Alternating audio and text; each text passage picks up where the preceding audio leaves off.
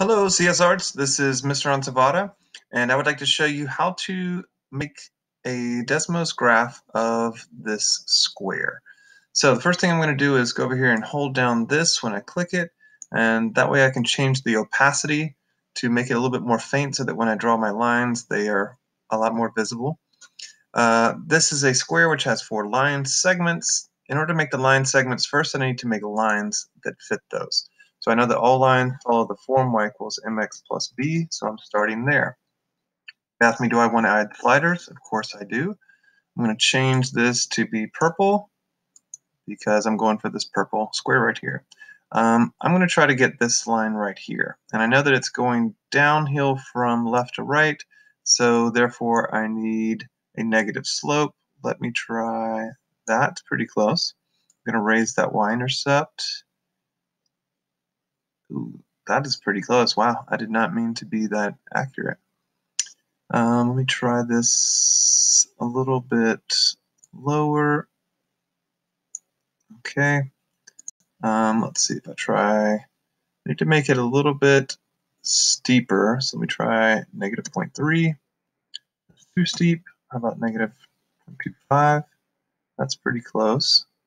We lower this. 4 is too small. 4.1 is really close, actually.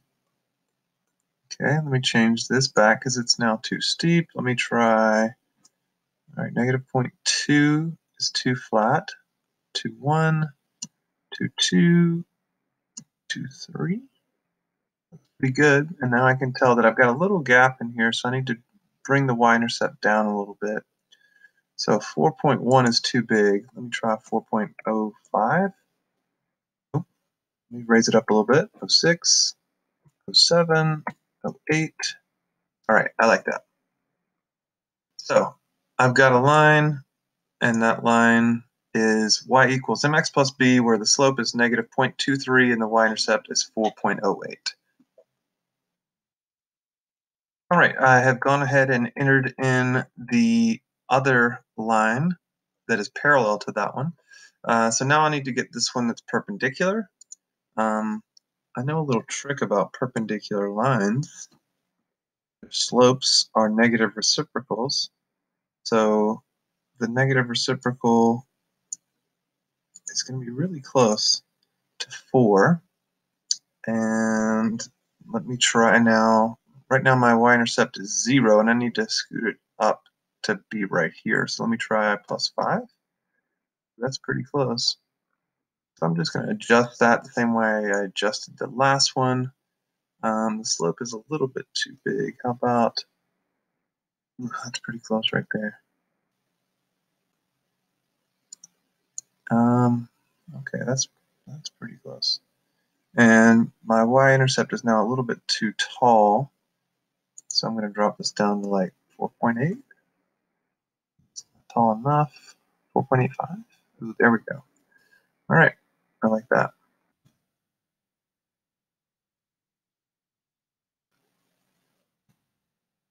All right, I now have my 4 lines. I like what I've got on all 4 lines. I think they go through the shape pretty well. So the next thing I'm going to do is change them from line to line segments. The way I do that is I need to restrict the domain of the line. So I'm going to start with this line right here.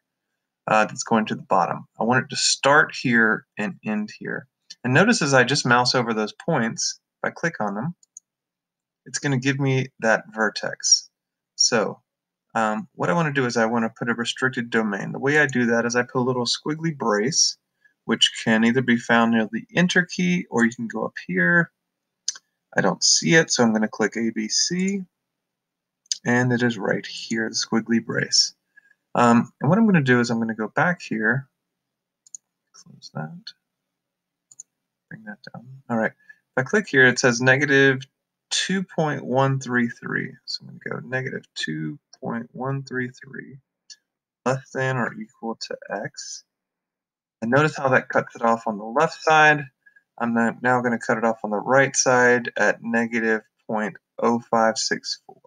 So I'm going to type in less than or equal to negative 0.564 and then squiggly brace, and that seems to have done the job. I just need to do that for